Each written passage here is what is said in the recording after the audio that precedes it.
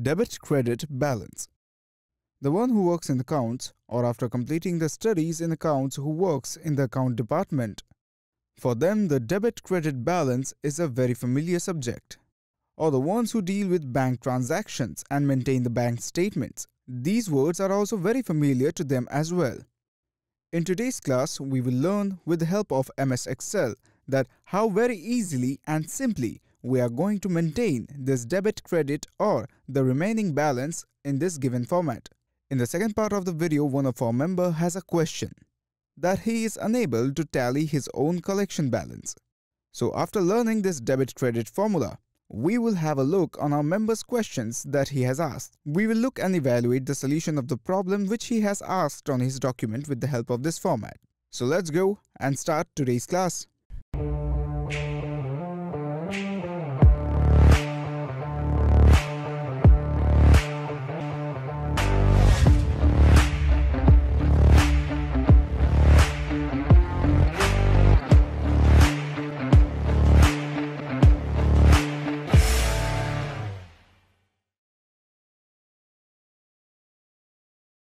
The file which is already open in our MS Excel, we have taken a column over there. In the very first it is SL, which means serial, then item name, then debit. Over here I have given a plus sign. When we will discuss this debit and credit in detail, sometimes the debit is considered minus and sometimes the credit is minus. This is all for accounting purpose which we will understand. So let's see when in our case the debit is a plus. Then we will give plus sign just to understand this. So all these entries here in series are known as debit, which means that your accounts are on the plus side. Then the next row which you can see over here is known as credit. So whatever is in credit will be considered as an expense. There can be multiple expenses like salaries and house rent. So what can be seen in this format? So in one row there will be debit in which we will be mentioning our income, whatever be the source of that income. If it hits the account, it is debit. And in the next row, we will be preparing the credit. And finally, there is balance. Balance will be the money that is left over with me. So first of all, we will need to look at the format. This account has started with 5,000. The opening balance is necessary. So when we will be preparing these things in a larger way, then we will be needing opening balance, trial balance and balance sheet. Because all these are needed when we are maintaining an accounting software in Excel. Even in a simple balance sheet, an opening balance is required. For example, if I am opening a shop from today, then I'll be starting my shop with some investment in my hand. Or I'll give the opening balance as 0.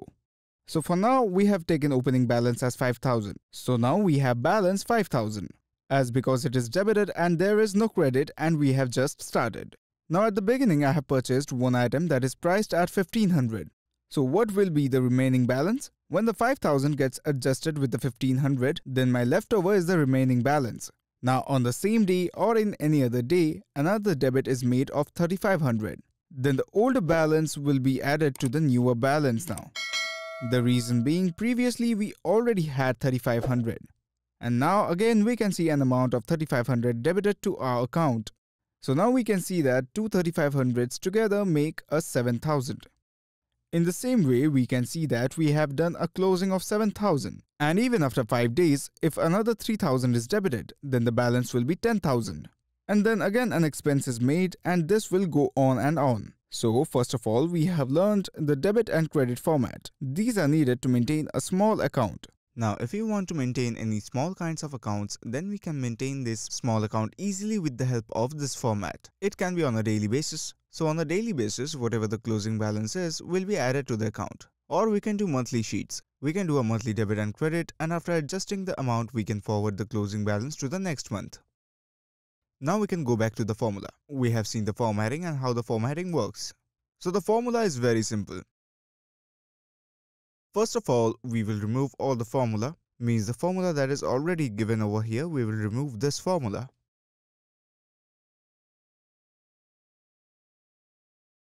Okay. Over here we will write balance. So after writing balance, the amount which we already had in the debit, we will place it into balance. We have not given any function here.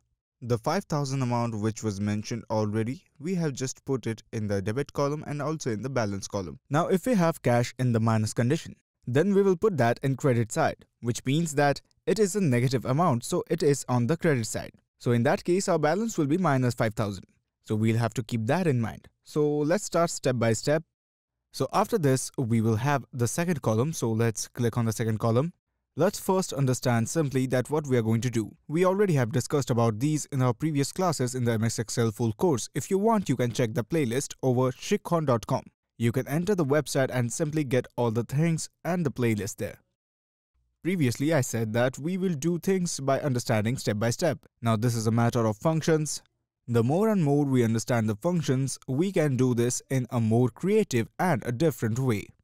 We will do it like the debit and credit formula video, but in an alternative way. Whenever this debit credit formula will come, we will get this done in the same way. So what do we want to have here? This closing balance that we have. Along with that, we will consider these two fields. So the debit will be plus and the credit will be minus. We can get this done very simply. Let's give equal. We can give sum or we can do it without the sum. Let's give sum here. After giving sum, we will give a bracket. Now we will be selecting the first field, which means I have selected this field here. So in this field, we consider debit as the plus sign. So we will give over here plus, the debit field, and the credit will be treated as minus. So then minus the credit field. So now, what is there in the formula? Let's see. After giving the sum, the balance which we will have. So E4, then we have plus, and then debit. So if we have any entry here, so it will be C5. And when we take the credit in the play, then it will be taken as D5. Let's press enter now. So my opening balance was 5,000.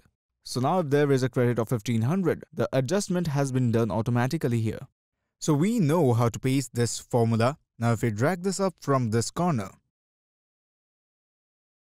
then we can see that the next transaction will be 3,500, so our closing will be 7,000. In the same way, after the debit of 3,000, it has become 10,000. So when there is a credit of 2,500, the balance came up to 7,500. Now because I have dragged it till here, that is why the value that you can see here has appeared automatically. So how we will be closing these values, we will get this understood in the next video. With the use of it in MS Excel, if there is no value or zero value is there, then we can stop this from showing in the sheet itself, and we are going to understand this in the next video. So let's delete these. Let's understand debit and credit. So what is our closing balance? 7,500. So now if you look at it and drag this field accordingly, and now for example if we give on the debit side 3,000, we can see that automatically 10,500 has arrived. So in this way, if you drag this up, and in the same day, if I show as credit 500 was spent, then we can see it has again changed. Till now we saw just one change in a day, but now in a day debit and credit both changed. No matter what we do in this debit and credit, automatically our balance will be adjusted in a beautiful way here.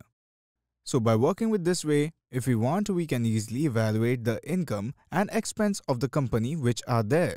And all these things can be done with the help of Excel in a very magical way. We can do formatting very easily here. Now I will go back to one of our members' questions which he has done on Facebook.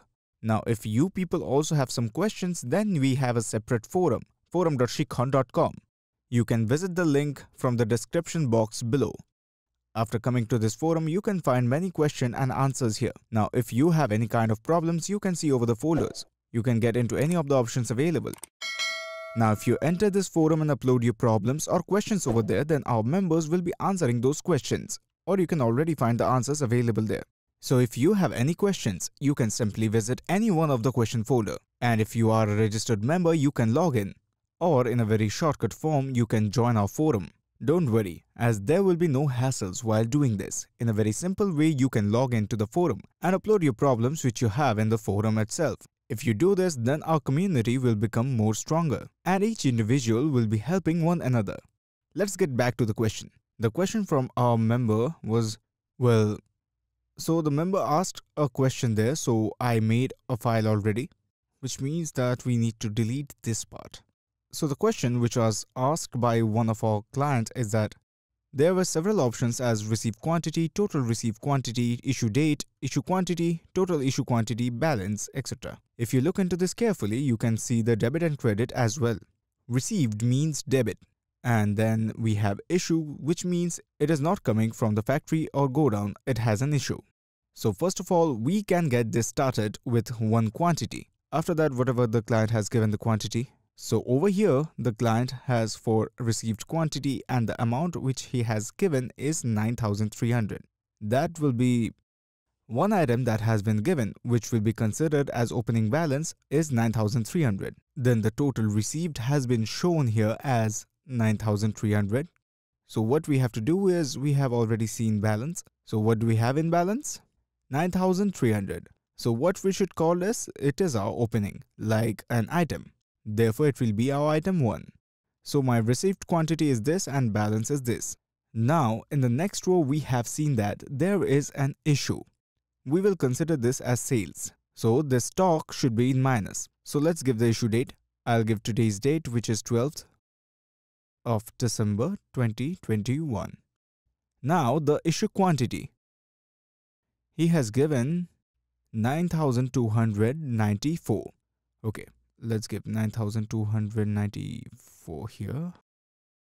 Now this balance here, the balance should appear over here. So what we have learned just now, we have to give equal. After giving equal, we have to click on the balance field. Then the field which is to be added here. So the positive one is the received quantity. So let's click on it. Sorry, let's give this. Then plus, then this, then minus, then issue quantity. Then press enter. Now we can notice that 6 comes automatically. So the member who has asked this question, even his result here is 6. So my opening was 9,300. I issued for 9,294. So how much should be the balance? 6 only. Now he has given an entry in the next line. For example, we have to first copy this line. We know to close this, we have to use if in the next class. So now if I give 1028, then press enter, then we can notice that our available balance is 1034. So here when you have given 1034, actually you have given it here in the total received quantity. The total received should be a total collection since you have given balance here. What you have said about total received, maybe I couldn't understand that. But for keeping the records, the calculation should be done in this way. So you received this much, for example, whatever we are getting here. So after this, you should issue here. Okay, the next line, let's give a debit here.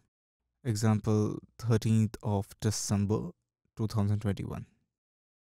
Here again, you have shown an issue 1028, so 1028, enter. So we get 6 here, and in your documents also it is showing as 6 only. So if you tally it in this way, then it will be matching 100%. The formula that I have shown here is very simple. Let's notice the formula once again. Very simply, we have given the formula. By giving this formula, this item will really work. Now, if the total received quantity is required by you, that how much pieces that you have received, then it will work by giving this field summation only. That I have understood. That total received quantity and total issue quantity is the number of items that you have issued, is this one. And another is that 9,300, 1028, till this date the total received quantity is this much. So by doing summation, we can take this out as well. So for me, the main was balance. So debit and credit balance, in which you will learn main formulas. And few more things you have to practice more and get it by yourself. So I hope you got the solution to your problems. If you did not understand the debit credit class here, you can watch it again. If you have any other questions, then please visit our forum, forum.sikkhon.com, and from this page, you can sign in or log in and upload any of your questions. And you can go to our language section where you can change the language. Most of the forums are in English, but we take the initiative to change the languages so you understand it very well. Thank you for being with Sikkhon.com's today's class.